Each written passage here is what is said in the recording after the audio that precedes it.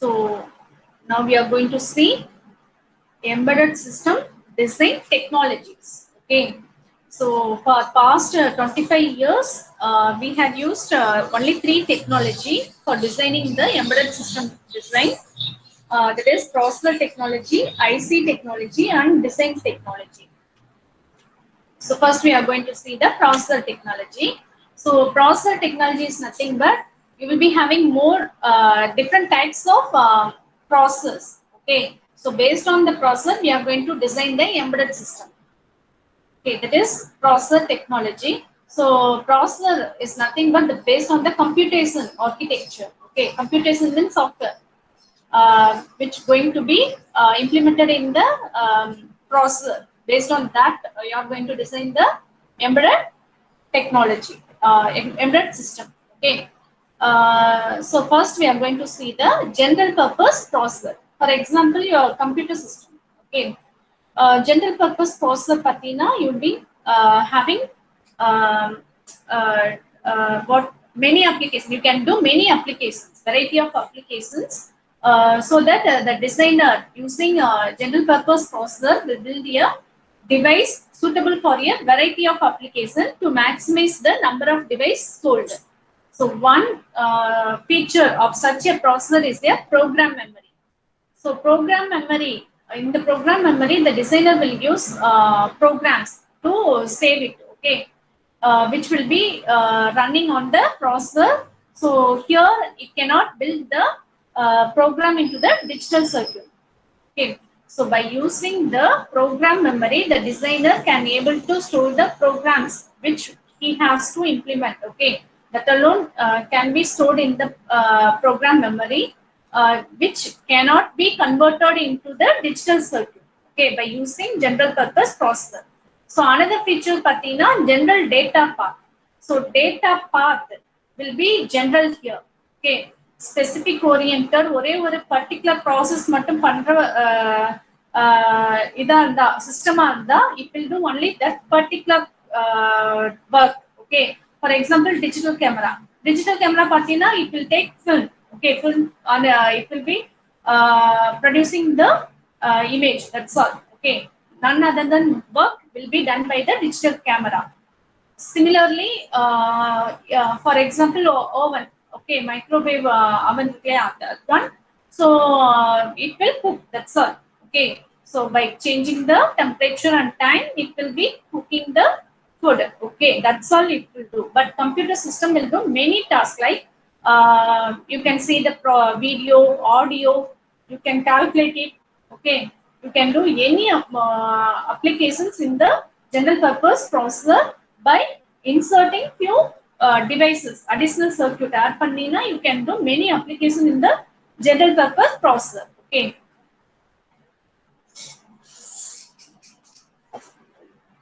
So general data path. So here the data path will be general, which will be able to handle many computations, variety of computation. So for doing many computation, it will be requiring large register file. Okay. To store the arithmetic logic performance. Okay, so arithmetic logic performance is done by the ALU, general purpose arithmetic logic unit. Okay, which will do the all arithmetic and logical performance. For storing all the data, it will require large register, so that the design of the system will be very large in size. Okay, it will not be compact. So this will be the drawback of processor. An embedded system designer simply uses a general purpose processor by programming the processor memory to carry out the required functionality. So processor memory alone, the embedded system designer will use it. Okay, he will not use the program memory.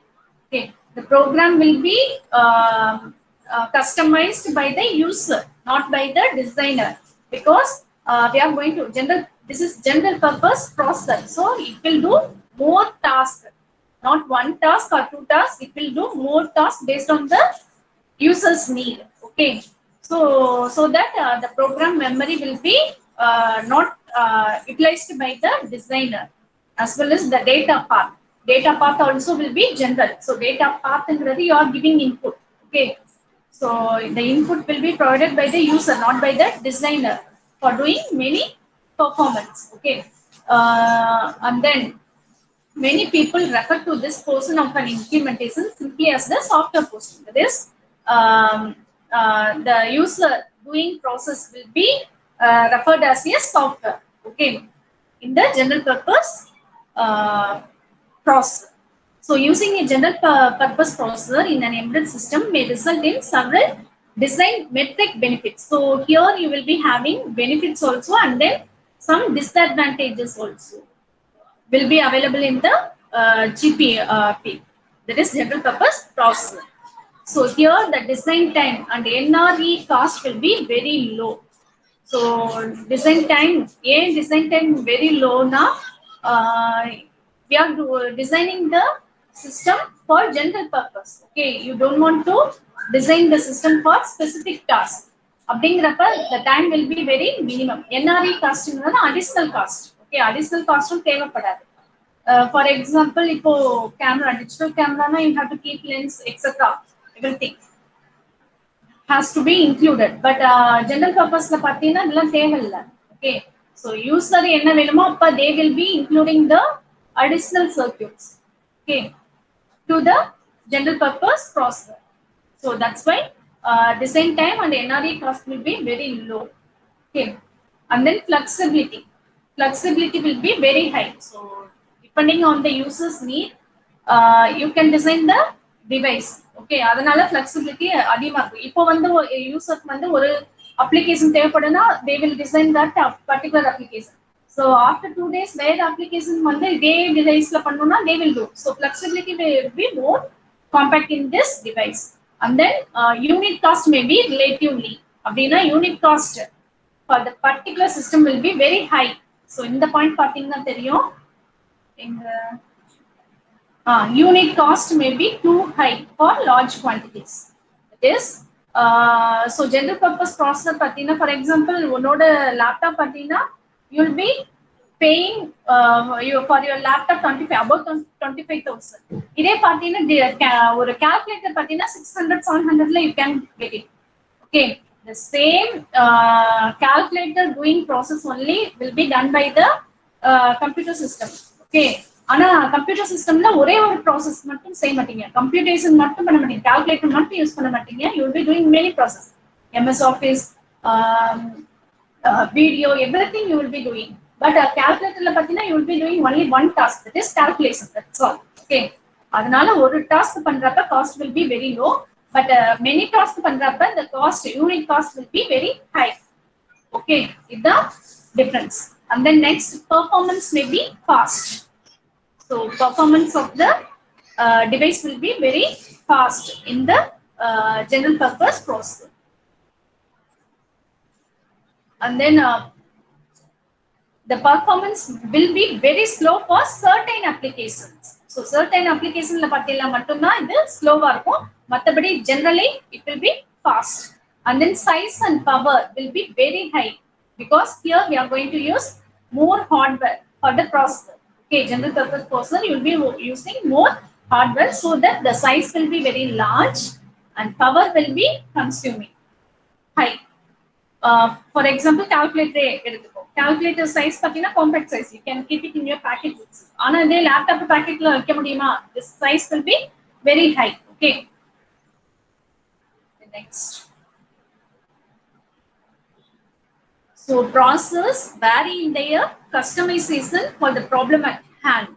So three types of processor use பண்ணி diagram கொடுத்திருக்காங்க, you can look over it.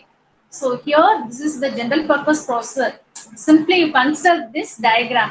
Don't think enna nam ஒரு square box போட்டு இது general purpose processor னு சொல்றீங்கன்னு நினைக்க வேணாம். You think this as a general purpose processor, இது application specific processor, இது single purpose processor.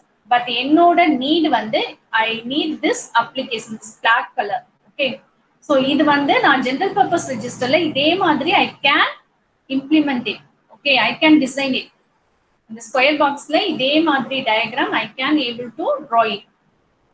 Okay, so அதே மாதிரி application specific processor la pathina இதே diagram I can draw within this.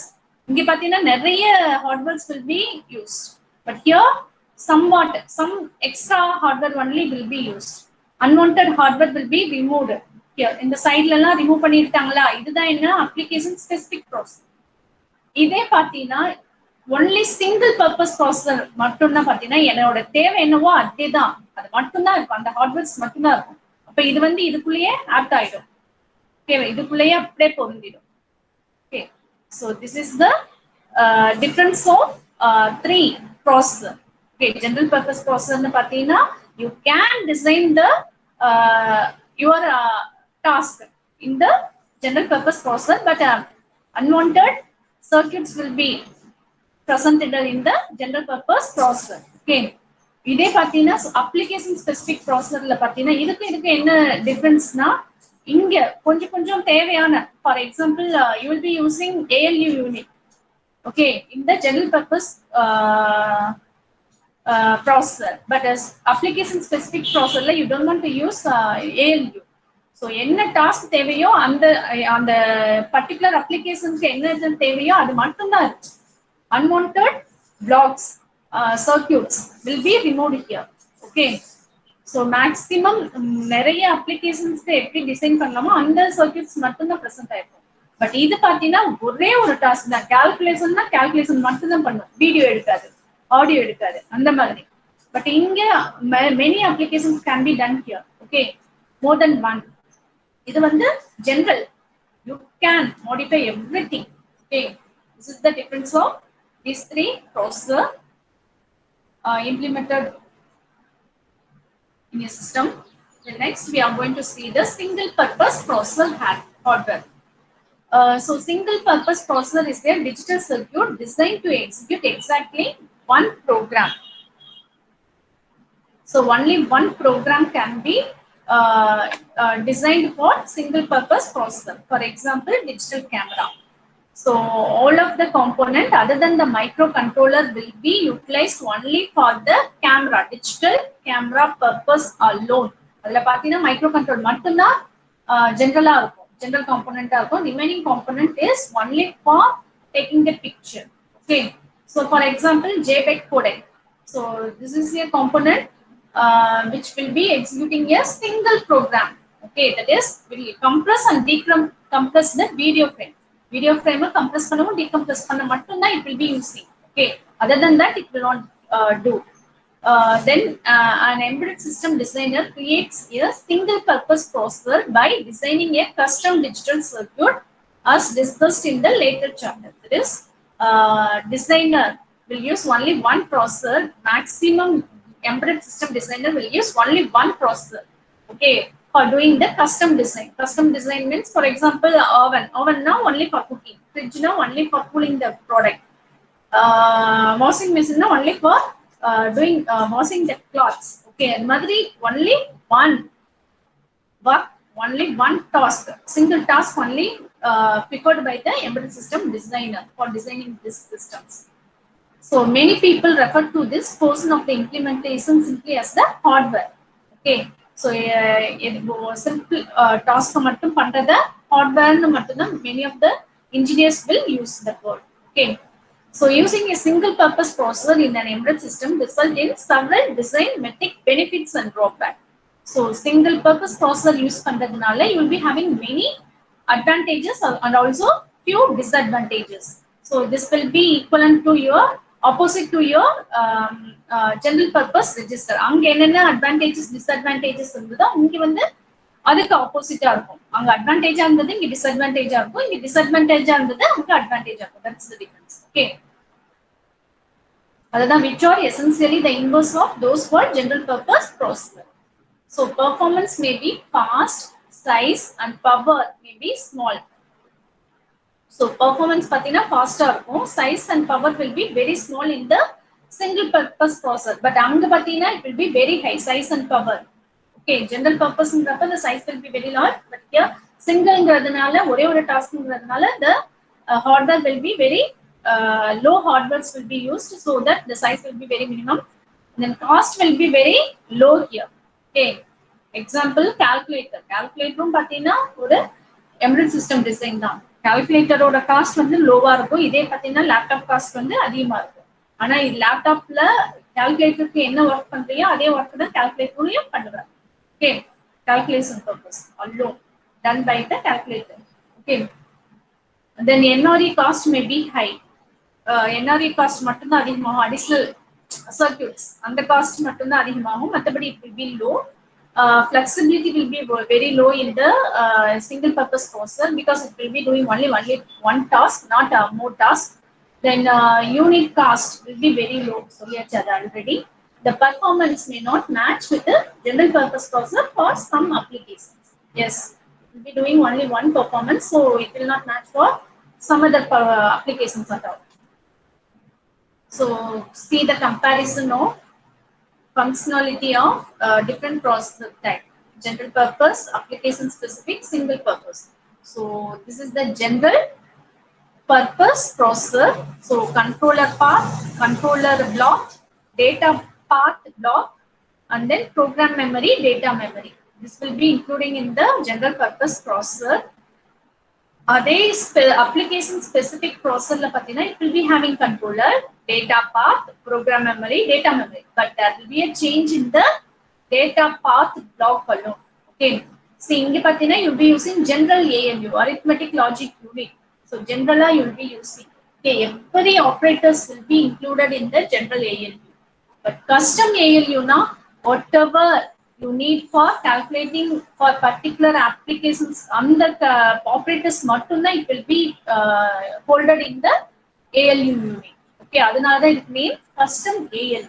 Okay, so more operators will not be available in the custom ALU. Whatever operators we needed for the particular applications alone will be present in the ALU. Okay, this is the difference of these two. And then now you look at single purpose processor. So here controller will be present, but here you will not be using this program counter, interrupt request at all. Okay, so this at all don't want here because we are not going to get a program from the program memory. What program we are going to use now? Which program going to be which task going to be performed at this time, at next time, like that you will not be getting any data from the program memory. Okay, that will be avoided. So here you will be having, instead of that you will be having state register, status. Okay, current status, what is the current running state, that will be represented in the state register. Okay, data path you will be having particular operators alone. Okay, ஏன்னா இது வந்து single purpose. So என்ன நம்ம பண்ண போறோமோ, design பண்ண போறோமோ அதோட ஆப்ரேட்டர்ஸ் மட்டும் இருந்தா போதும். Okay, we don't want more than that operator. So minimum operators will be present in the data part. So data memory needed. ஏன்னா this will be providing input signal. Okay, input signal and data. Okay, so இத பார்க்கறப்ப the size of the single purpose processor alone minimum compared to other two processor, that is general purpose and application specific processor. Okay, this is the comparison of general purpose